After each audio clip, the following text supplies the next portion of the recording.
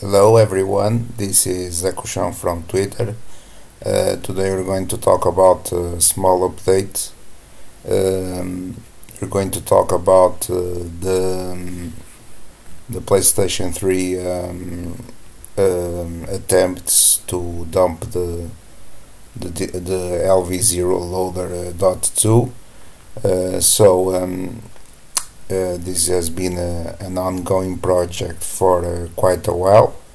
There were several people involved in this. The one that contributed the most to it was MyCam64, which was one of the main people responsible for the original exploit behind people such as Juan Nadie-the and Naehrwert and Jestero and others. He made this man in the middle. There is a small problem with these exploits.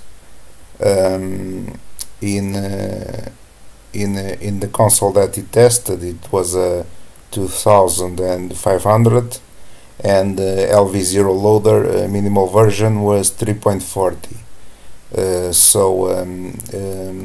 In this version,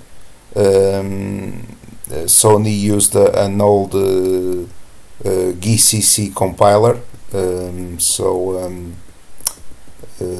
It was a compiler that had a certain quirk, as another person, Naehrwert,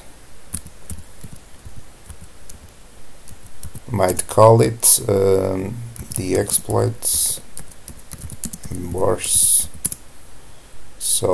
You can see here, this has been going on for quite a while, since 2012. Originally found by Juan Nadie and Naehrwert, Jestero, Mike, and someone else that I'm not remembering right now. It was like 4 or 5 people that found this. You can see here that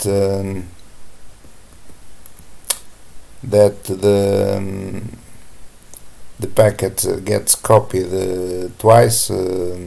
The header gets copied once, and then the whole packet gets copied. What happens with this is that it's TOC TOU, time of check to time of use, and we can just get a race condition on Linux, and you can use it to dump the Lv0ldr. This was the exploit. Sony later made 3.60. 3.56 version 2 still had the patch, released on February 1, 2011, and Sony released 3.60. And they fixed the patch, but I don't think they knew that the patch was fixed, because the only thing that they did was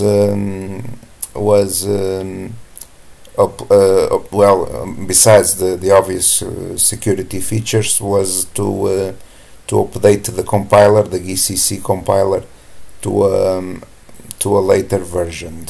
By doing this, what happened was that this copy, this stopped happening twice, and only started happening once. By doing this, the exploit doesn't happen anymore, and they inadvertently fixed the exploits that Juan Nadie would later announce in this post, the dumping the bootloader. if you can see here in the talk, you can see here the whole talk on I believe it was PS3 hacks, back when I believe Gregory Rasputin was the admin. He explained everything, and lots of people were talking about it, and of course the LV0 keys were obtained back then. But then this was published. Let me check where it was. So it was around 2011, but not in March. So 3.60 was released in March, but I believe that it was around June or July that he shared this information with us. So this means that Juan had the exploit working, of course, for hackable models, which allowed him to get the LV0 keys, but Sony had already fixed these exploits on hackable models, but without knowing, I think they changed the compiler, and by doing so, the SDK compiler was a new compiler, and what happened was that instead of having two comparisons, it only have one comparison. So after that, the problem is solved for Sony, and there is no more discussion. So after they fixed this, nobody knew if the exploit was fixed or not. So what Mike did was start his own endeavors after Major, which was one of the people involved, myself and also Wildcard, dumped the PS3 syscon firmware for all models. So he ended up finding, together with Jestero, a bug in the EEPROM handling of the NVS reading, and that bug still exists. So yeah, that bug wasn't fixed. But the problem is that the TOC TOU, the time of check to time of use, was fixed. So we need both bugs for the exploit to work. So yeah, so all of this work could be simply just postponed, or something else have been found if people just reversed LV0 and found that it has been patched on as early as 3.60. So yeah,